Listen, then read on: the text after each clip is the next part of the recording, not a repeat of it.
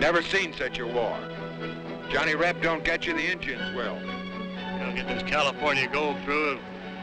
General Grant will have our scalps anyway. Push them through, Sergeant. Yes, sir, Lieutenant.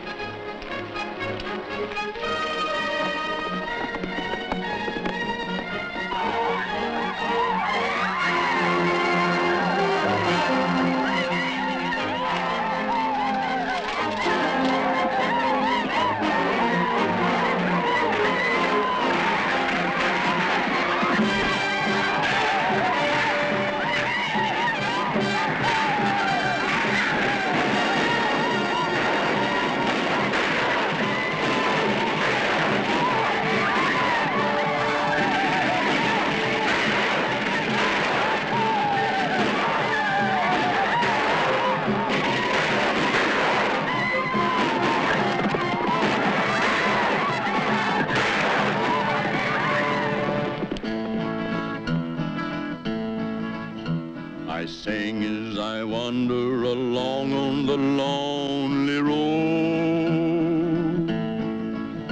There's a song in my heart as I'm toting my weary load.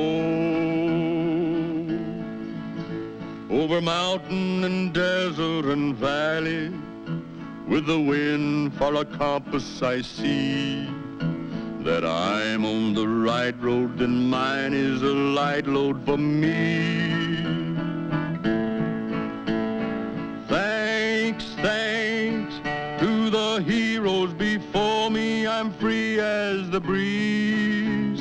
I go wherever I please, with my song along Freedom Road.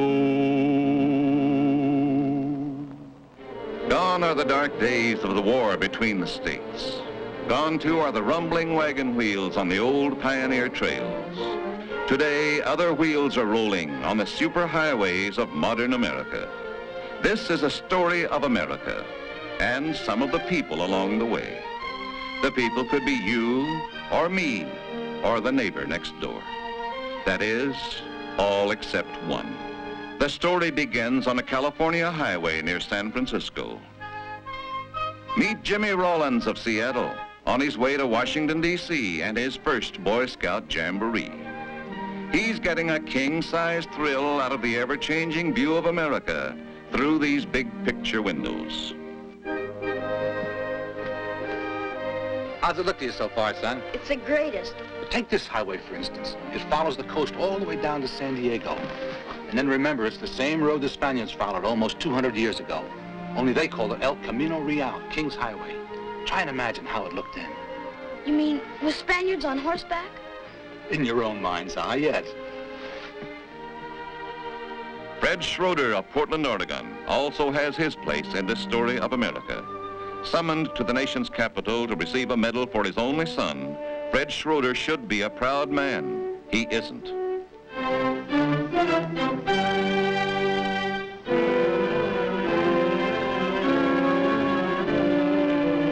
Oh, boy, look at that.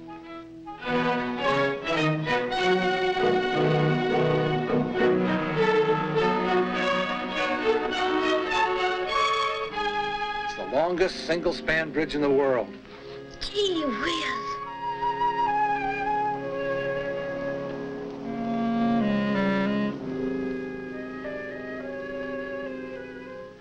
Aren't you even gonna look at it?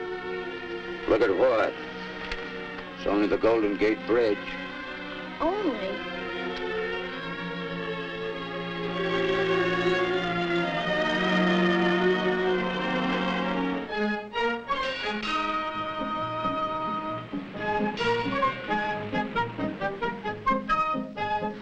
Sure doesn't look like the Old West. Well, maybe not here and now, but they tell me you should have seen it 100 years ago.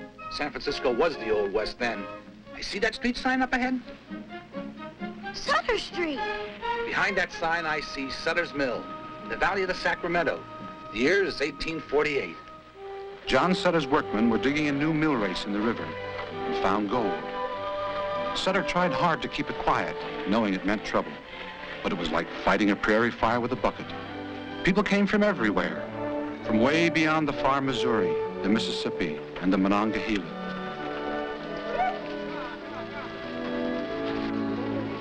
Even the Rockies couldn't stop the rush for gold.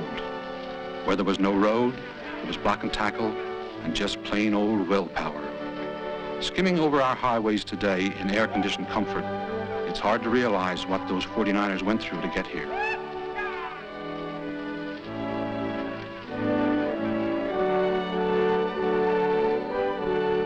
A lot of them didn't make it, but the rest kept coming. It went on until the river of the Sacramento and all the runs and creeks were swarming with men seeking California gold. Gee, I can almost see it. Boy, I wonder what happened to all that gold. I can tell you what happened to some of it. This man is another figure in our story of America, perhaps the greatest of them all. Mark him well. In his way, he is to affect the lives of several people. During the war between the states, both the North and the South badly needed that gold. Once General Grant sent a detachment to bring through a wagon train of it. They were massacred by Indians. It's all part of our American history now, Jimmy. History we can be proud of. How'd you know my name was Jimmy? Isn't he a little young for propaganda? Well, I never thought of patriotism as having an age limit. Why shouldn't we be proud of our history, Mr. Schroeder? Even as late as that of Korea. What do you mean by that? San Francisco Terminal, 40 minutes for lunch. Well, Jimmy, let's see what's on the menu, huh? Bye. So long, Jimmy. Say hello to the president for me.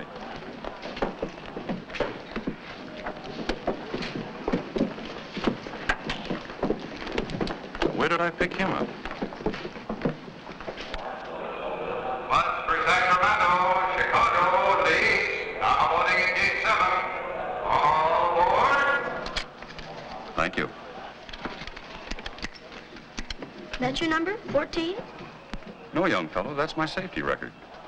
Like you earn a badge in scouting. That means I've driven for 14 years and never even done a defender. You must be pretty good.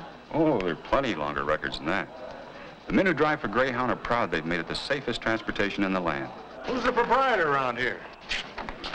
Where to, please? Philadelphia. Thank you. Hi there, General. Hey, aren't you Bill Roberts of the Philadelphia Eagles? Could be. Excuse me. Oh. He's a professional football player. Thank you. Thank you. Fumble. Oh, I'm sorry. That's all right. Wrong way Roberts does it again. Thank you.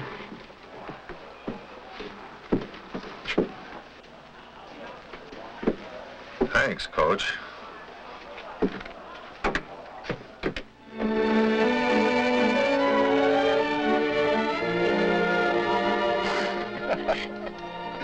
Anyway, I don't have to be in Philly for a week to sign the contract, so I thought I'd see the country.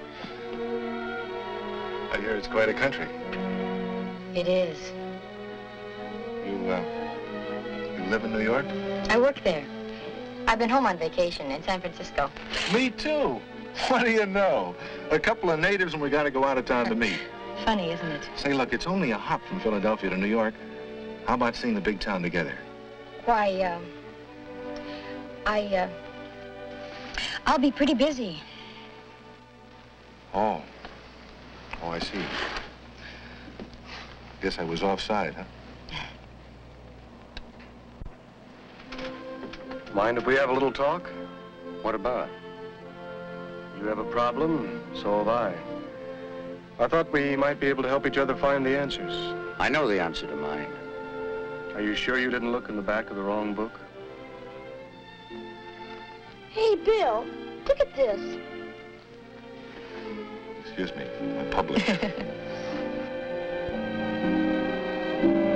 Look, there's another one. Route of the Pony Express. It's all right here in my book. Riders of the Pony Express. That's right, Sacramento was the western end of it, you know. And St. Joe, Missouri was the eastern end.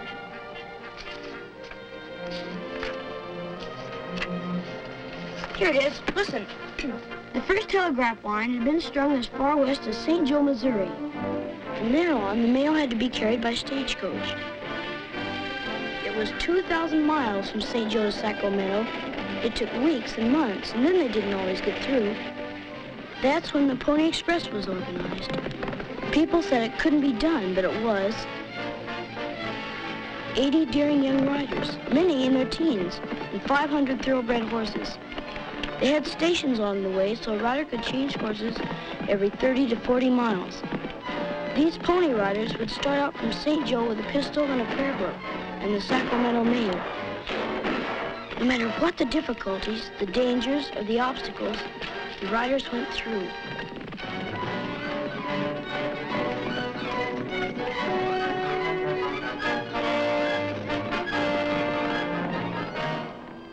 Boy, was that terrific. You know, you could almost see those ponies. I wish I would have been living then.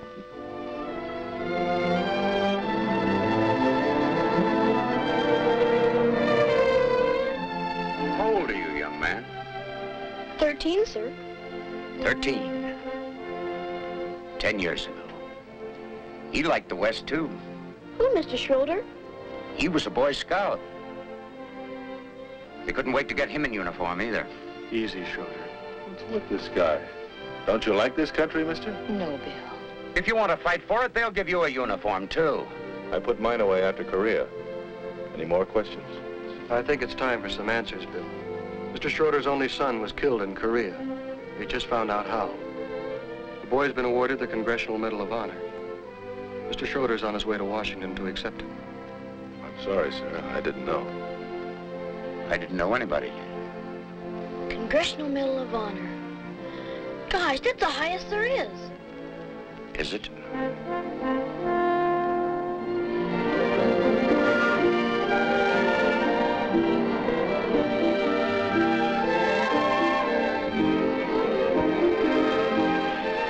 You know, this is one of the few towns in the world that never sleeps.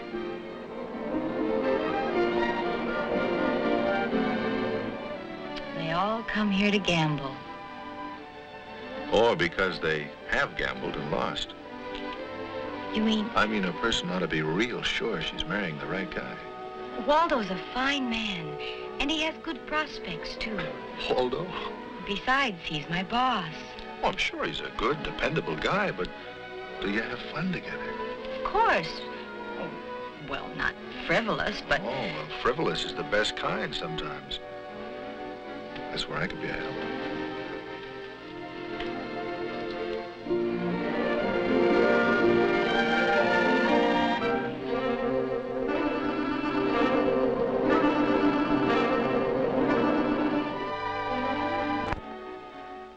Where's the rest of your troop, son? They lost too? No, sir.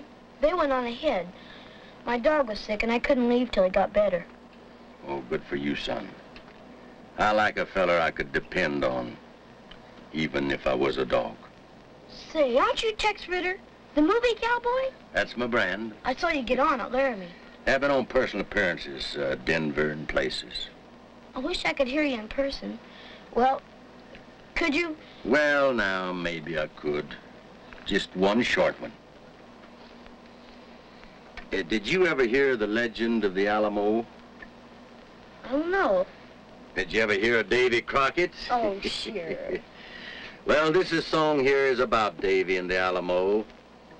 Now, you try to imagine that you're in San Antonio, Texas, while I sing about it. Alamo and the stubborn band that stood in the path of invasion. 180 were challenged by Travis to die. By the line that he drew with his sword when the battle was nigh. And young Davy Crockett was first to cross over with a gallantry fierce in his eye. For God and for freedom, a man more than willing to die. Yip, Santa Ana, we're killing your soldiers below. That men, wherever they go, will remember the Alamo. They sent a young scout through the battlements bloody and loud, with the words of farewell from a garrison valiant and proud. Grieve not, little darling, my dying, if Texas is sovereign and free. We'll never surrender and ever with liberty be.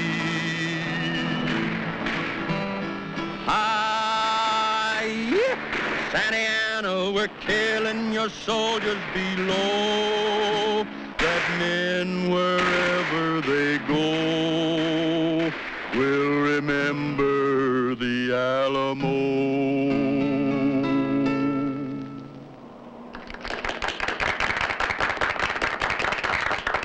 Even our songs glorify senseless sacrifice. What good did it do those few men to fight on when they knew they'd all be killed anyway? If I'd known the answer to that for sure, I wouldn't be here. I don't understand you. You will. Before this trip's over, I promise you. Honest, Mary.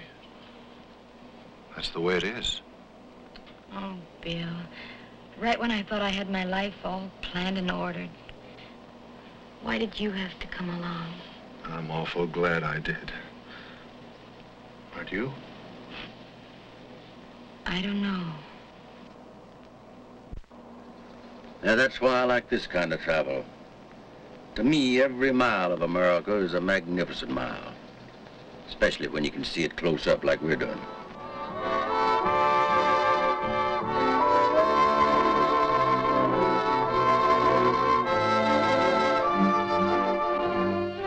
But you've got to give me more time. Time? Time I'm running fresh out of. Gee, Mary, I can't let you just walk out of my life. This trip will be over before you know it. You see, we're coming into Chicago now. That's Lake Michigan. Oh, Yeah, that lake saved a good many lives once. it did?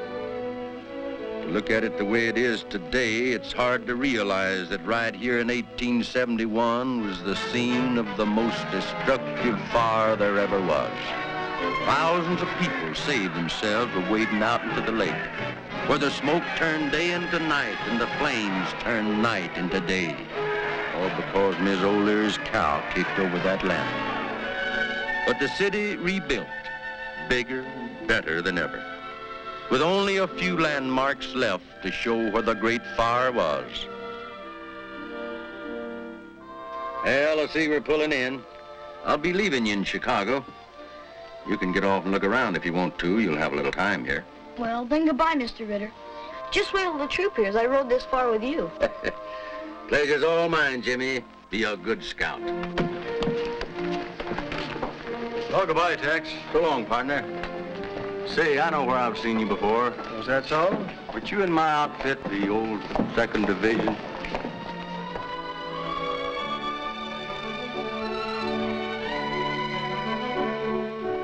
Well, we'll have lunch in Cleveland. Cleveland already? Why is it time flies so when you're happy and drags so when you're unhappy? Ought to be the other way around. Hurry up when you're unhappy and slow down when you're happy so you can enjoy it. You're a funny girl. I mean, funny peculiar or funny ha-ha? I mean, funny, wonderful. Hey, Bill.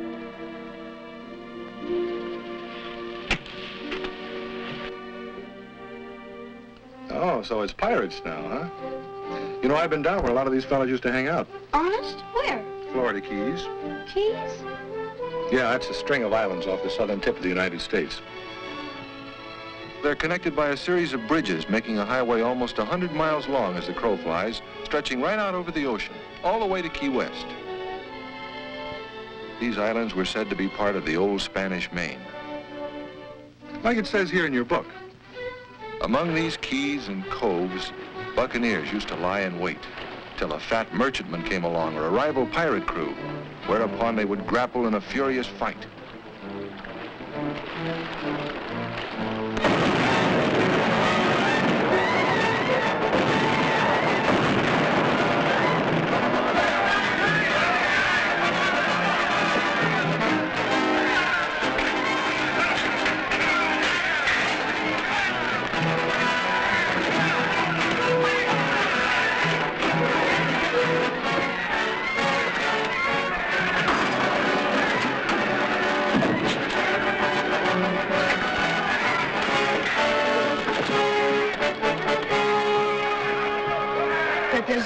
buried treasure down there. Could be.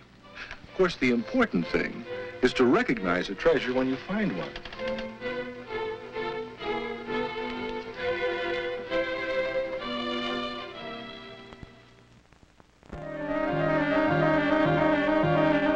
We certainly made good time on the Pennsylvania Turnpike. You getting in a hurry now that your trip's almost over? Oh, no. I mean, I'm really enjoying seeing the country. Well, remember one thing. In this country, a woman has a right to change her mind.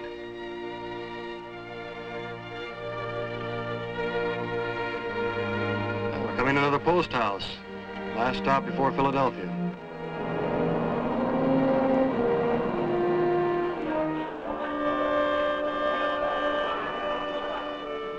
Well, if we'd have been here 180 years ago, we might still have eaten Philadelphia scrapple and cherry pie.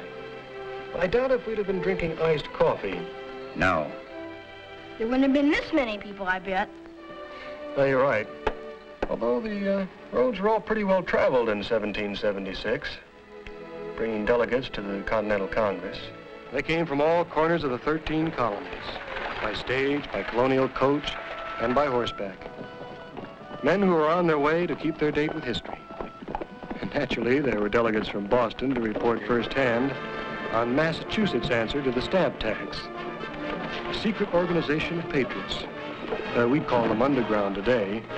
The Sons of Liberty staged the famous Boston Tea Party. Disguised as Indians, they threw 3 shiploads of heavily taxed tea into the harbor. So the delegates were gathering in a building that still stands in Philadelphia. Their meetings were stormy and exciting. Some of the colonists felt they weren't being so badly treated by standards of the old country. But over here, the people were beginning to breathe the exhilarating air of freedom. It was a new idea in the world, and they liked it. But it was a dangerous idea to espouse.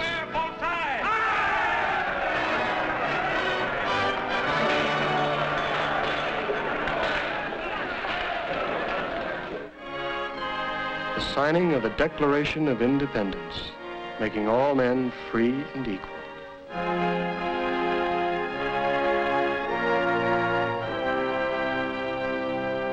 Why so large a signature, my friend? So John Bull may read my name without his spectacles. We must hang together, or else most assuredly we'll all hang separately.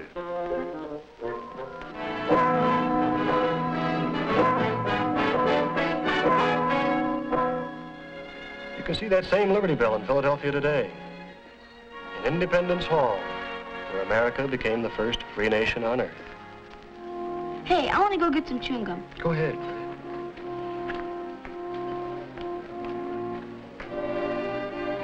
We'd better get back to the bus. I imagine your son was a lot like that.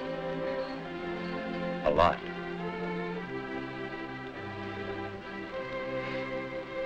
I have an idea. You know, there are shrines and memorials to all our wars. America is still paying the price for liberty even to this year of 1900 and now. Let's get to the point. Gladly. I think we ought to take a short side trip, you and I. There's a bus waiting. Trust me. You'll be glad of it the rest of your life. All right.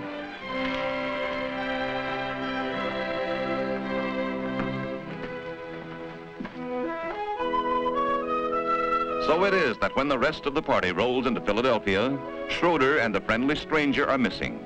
And these two have a problem of their own growing more acute by the moment. Okay. I'll stick around while you phone him. Yes. Yes, dear. All right. Goodbye, Waldo.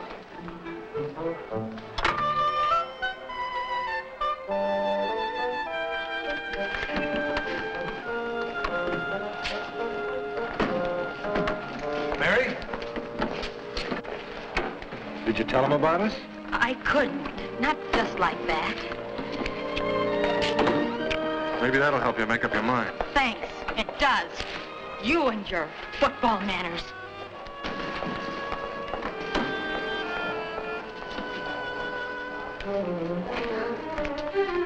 So it is with confused emotions that Mary returns to New York, to her pleasant career girl routine, and to Waldo.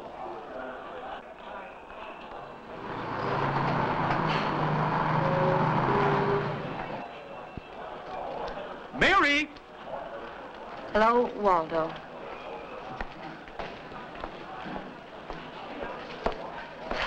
Welcome, thrice welcome. We better get out of here. I have something in this box for you. I'll take your luggage. Excuse us, please. I trust you feel completely rejuvenated. There are a great many things at the office that require attention. What's the matter? Waldo, I've got to tell you something. Yes, my dear.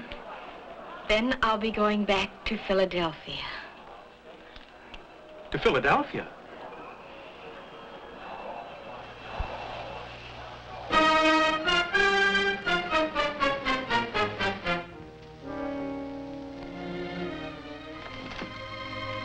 You did say 3 o'clock, didn't you? He better be here at 3, and he better sign that contract. He will. We'll need the money.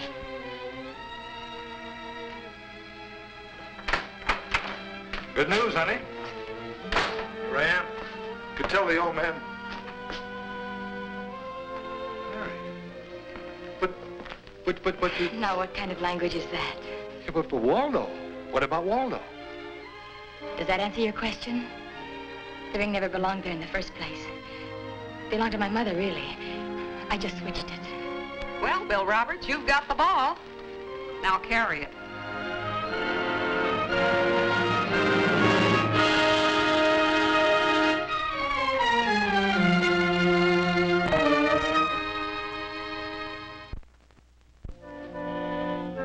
This is the mysterious destination to which the stranger has lured Fred Schroeder.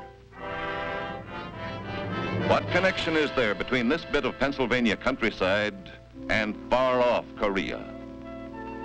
I still don't know why you wanted me to come here. I wanted us both to come here, because there's a message here we both need. What message? Who are you, anyway? Come to think of it, I don't even know your name. Almost 100 years ago, when he came to Gettysburg, it was in this very town.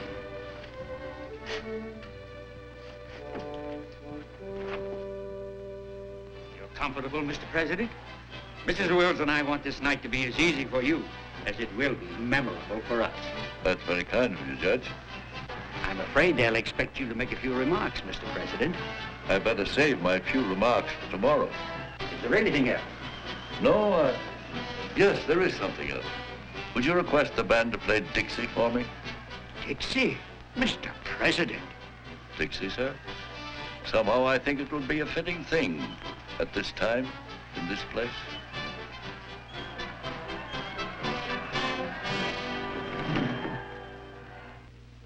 Fellow citizens, the President is very tired, and he'd like to be excused until tomorrow.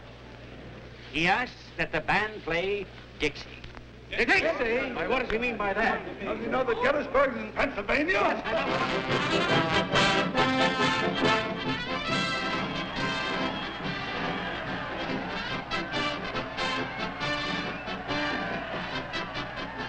Why, they seem to like it. Why not? It's a mighty fine tune.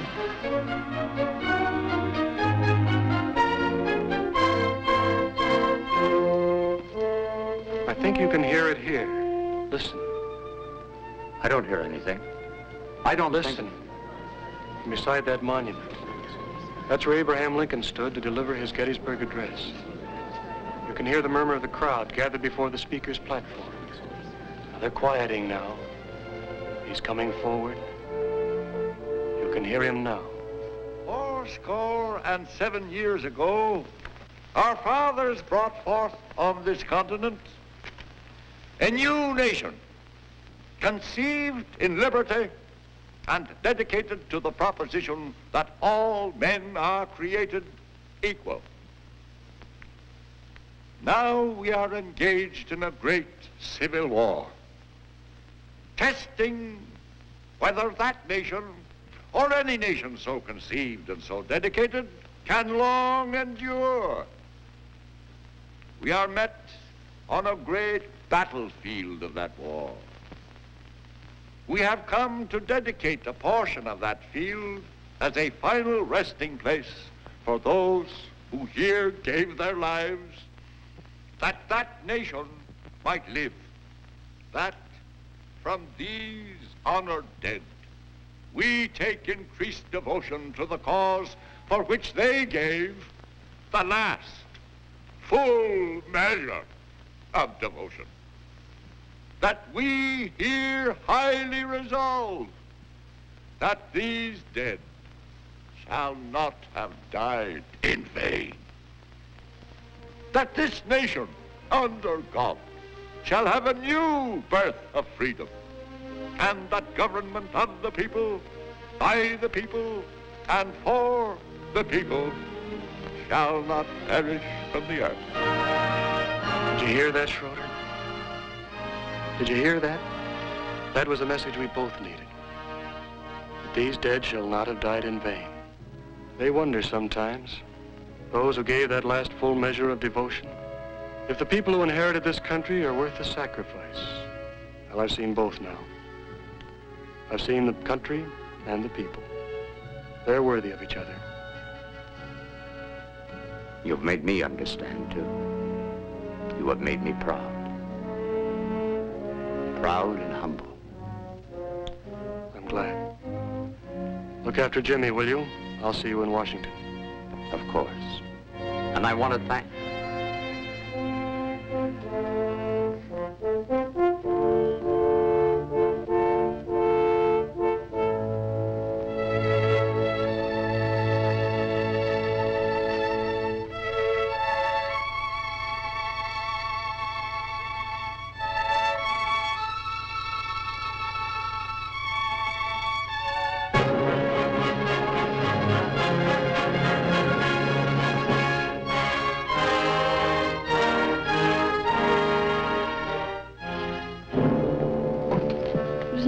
Come and get me.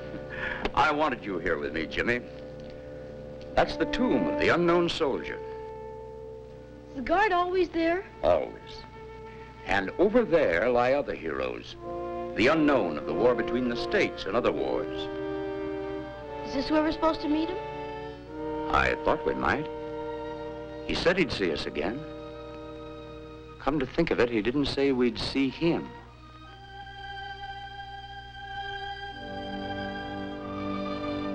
He was kind of strange, but nice. I wonder what he does. I don't know, Jimmy. But whatever it is, I have a feeling his job is done. And to think we never even knew his name.